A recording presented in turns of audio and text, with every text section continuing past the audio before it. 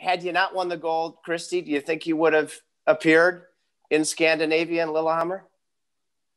Yes, probably. And I think that's a little bit of what I used in my mind to take the pressure off in Albertville was that, oh, hey, I have the amazing opportunity to only wait 2 years for the next Winter Games. So if things don't quite work out here, and, you know, everyone at that year was talking about Tanya Harding and Midori Ito, who were landing the triple axel, and how I didn't have that. So I was at a disadvantage. So I'm like, well, you know what? I could just do what I can. And if it doesn't work out, I have Lillehammer 2 years away.